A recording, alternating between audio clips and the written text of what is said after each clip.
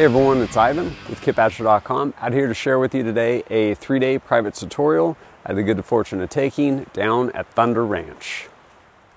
If you're unfamiliar with Thunder Ranch, it is an amazing training facility located down in Southern Oregon by Lakeview and owned, operated none other than Clint Smith, national treasure.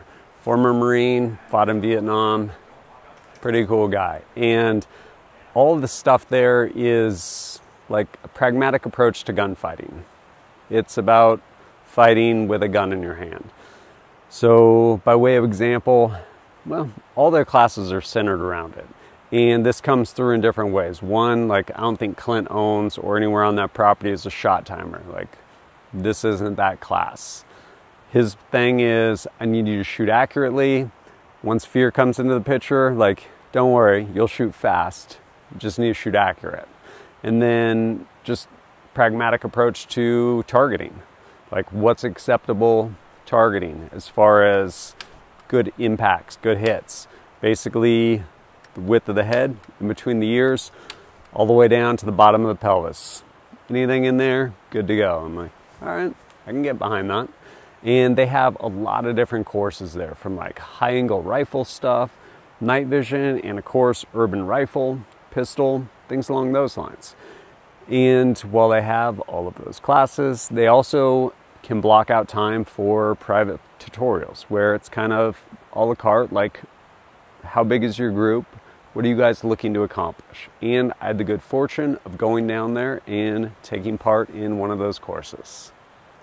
The group I was with down there basically made up of doctors. I say doctors because yes, they can remove wisdom teeth, but they're also oral surgeons. Like basically reconstruct someone's face if their jaw gets blown off. So not dentists, but as it turned out, there was only, well, 4 of us. There was only 4 of us there. Really small group, and we had a really awesome time. Started initially with basically our welcome briefing by Clint. Carrying a handgun's not comfortable. It's not fucking supposed to be. You're supposed to save your fucking life. Okay, you want comfort, get a pillow. Okay, it's 2 pounds of shit. Get a 2-pound brick and carry it around everywhere you go for a week, and it's the same thing. Okay, it's not going to be comfortable, and so that's kind of the way we look at it. Things we were looking for, we really got to see their hands. That's why you always hear the cops on, show me your hands, show me your hands, show me your hands. Why do they keep saying that? Because their hands basically can hurt you. But so you get an idea, more people were killed last year in the United States by personal weapons. That's hands, fists, and getting kicked, and then we're killed by guns. Okay, so I can't just blow off the fact. Okay, so I got 1, don't let them get close enough to put your hands on them. 2, don't put your hands on them. Okay, 3, open the ground. It's always your friend. Distance is time. Time is marksmanship. You should have remembered that from last year. Every time I got you farther back, I created more time for you to slow down and shoot a little bit better. I didn't say go into, Camp Perry bullseye, but fuck yeah, that is sort of a moving sight picture, okay? Because heart rate's 300, shit in my shorts, so you get it, okay? After that, we jumped into it. One of the instructors there at Thunder Ranch is Jack. Incredibly talented guy, and he kind of does pretty much all their night vision stuff because Clint was around for probably like Gen 1 night vision, and Jack has put in a lot of hours with night vision from like the law enforcement side of it. So he's kind of their subject matter expert for that stuff. And Jack basically sat down with us and basically a really cool primer. Initially going over kind of night vision, how to get the stuff set up, how to basically work the different units, PVS-14s, whatever it may be. And then moving from there over to the shoot house, basically got to go work on stuff. Moving under night vision, basically dry runs, and getting to work not only in night vision, but also essentially one-man CQB. And again, coming away from that, the intent, Jack wasn't going to make us ninjas, basically a primer. And the idea of basically the one-man CQB, concepts and principles, is because everyone there had a family. That family looked to and relied on with respect to personal protection and stuff like that.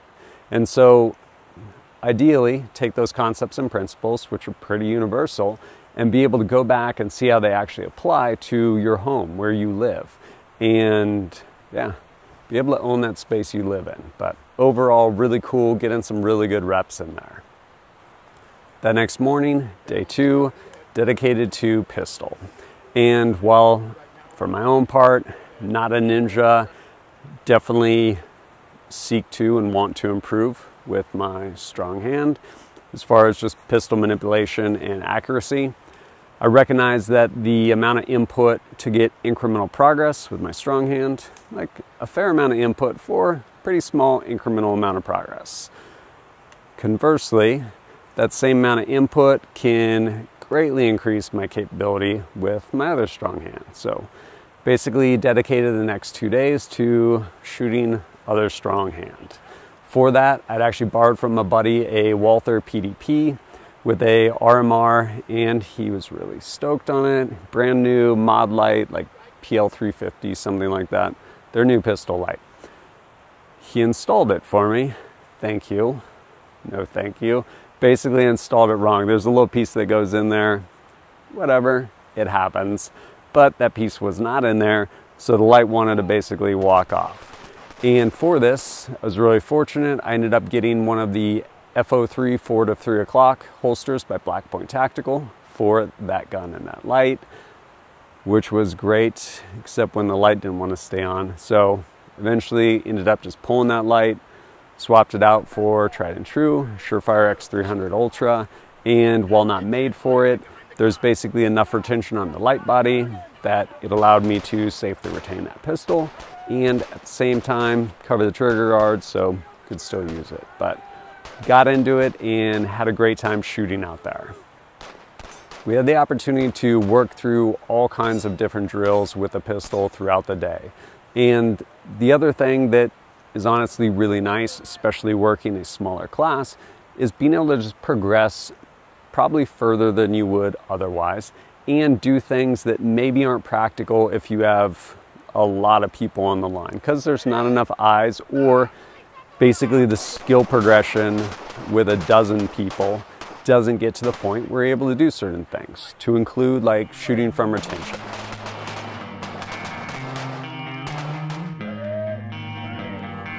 Drop the weapon!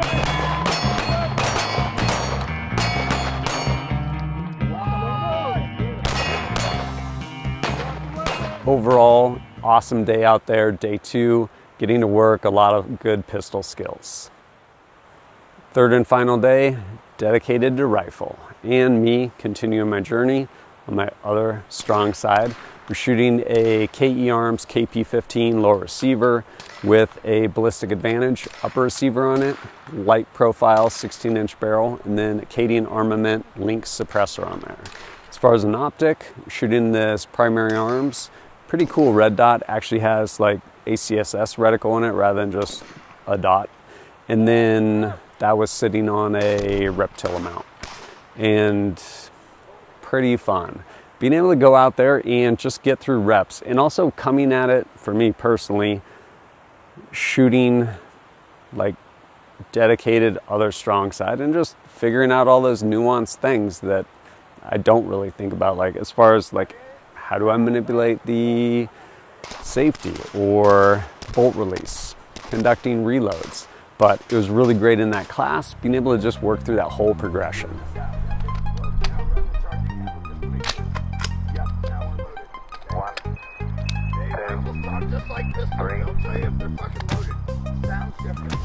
Then in the afternoon, got to go have a lot of fun out at Brown Range. Basically shooting out at a KD range. I think we shot out to like 400 yards with the guns, and really good time out there. And no trip to Brown Range is complete without taking a run on the Punisher. Really amazing course of fire where you're essentially engaging top half of a silhouette at about 100 yards steel, and all of these different unconventional shooting positions, because when you go shoot guns for reals, it might not be off a concrete bench or in the prone. So basically, hey, here's a problem, figure out the solution for it.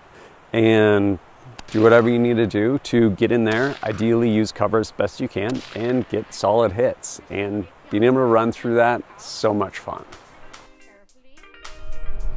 Okay, we got contact front and then we're moving left. Okay, when you're ready, remember anytime you're moving, finger straight safety on. Okay, 2 rounds on black target 100. It's at the end of the railroad tie. Okay, you ready to go? Yep. Okay, go get them.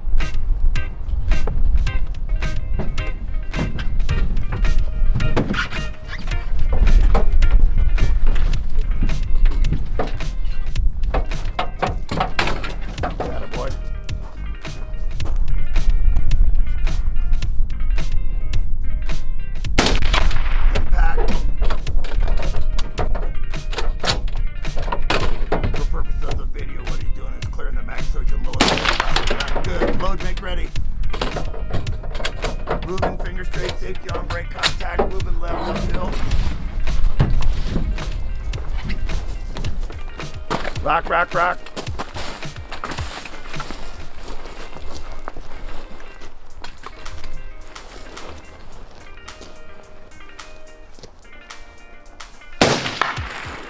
Impact.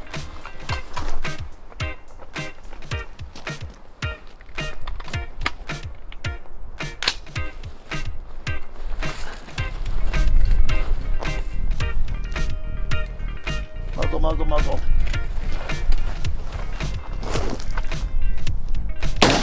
Good, impact, finger straight safety on. Contact at the slots, double slots, double slots. It's still filming, so move closer to it. Okay. Move your eye to it if you need to. Okay.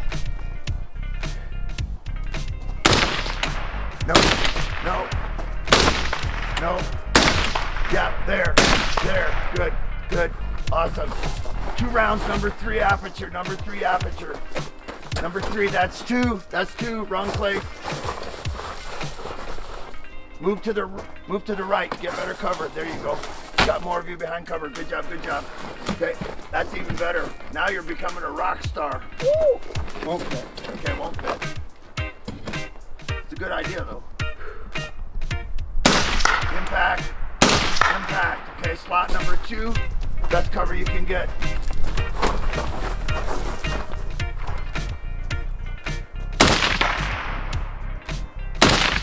Good.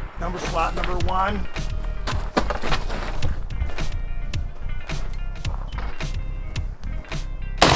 Impact. Impact. Contact. Moving left. Go to the cross. See Jesus.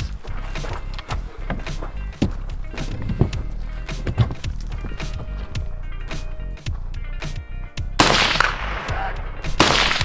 Okay. Yeah, there you go. Safety on, back down, low profile, in the rock pile. Pick the place that gives you the best cover.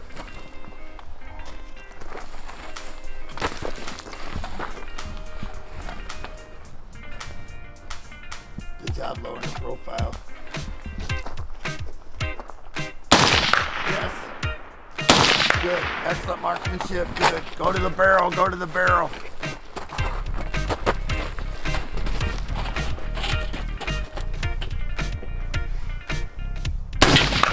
Impact. First opening you come to in the logs.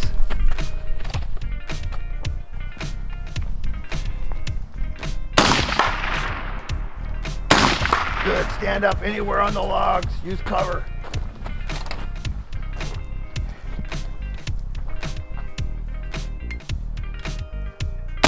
Impact. Impact. Roof. Head below the roof line. Good, nice job.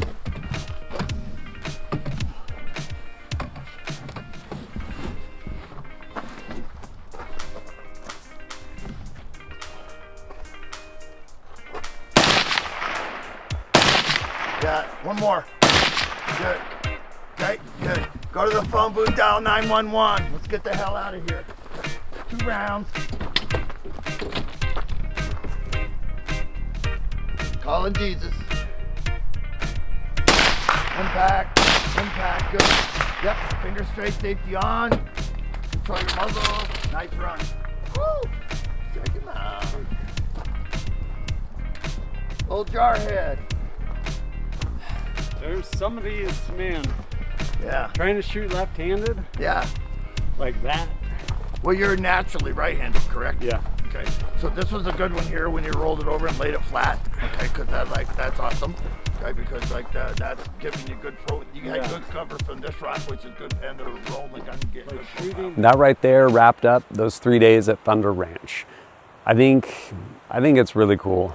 I enjoy myself every time I go down there, always learning new stuff. On the one hand, incredible facility as far as just what it offers, from like concrete shoot house, multi-levels, to all kinds of different steel, whether it's the Punisher or even some of their, which I haven't had a chance to shoot through.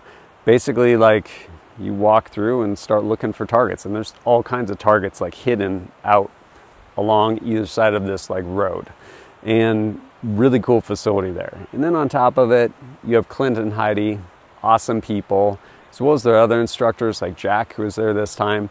And I think something that's really cool is the fact that they tailor courses to specific groups that are looking to do stuff. And so if you have a group of people that's like, hey, like, these are skills we want to get better at, we would like to go down there and learn, like, you can end up scheduling that, which I think is pretty cool. And then on top of that, if you just want to see other courses, like, they offer a lot down there. And you can find out all the information on their courses and stuff down below. There'll be a link. But overall, another rad time down at Thunder Ranch. And if you appreciate my content and want to support it, greatly appreciate it. One of the biggest ways, honestly, is supporting me directly through Patreon. Helps me go out, create content for you. Little as $1 a month. Like, can't even buy a cup of coffee for $1 a month. And in addition to that, usually get early access to videos and active Discord. If you have questions for me, happy to answer them over there. And yeah, really appreciate all your guys' support though. Again, helps me go out there and create more content for you. But as always, thanks for joining us at kitbadger.com. Look forward to seeing you next time.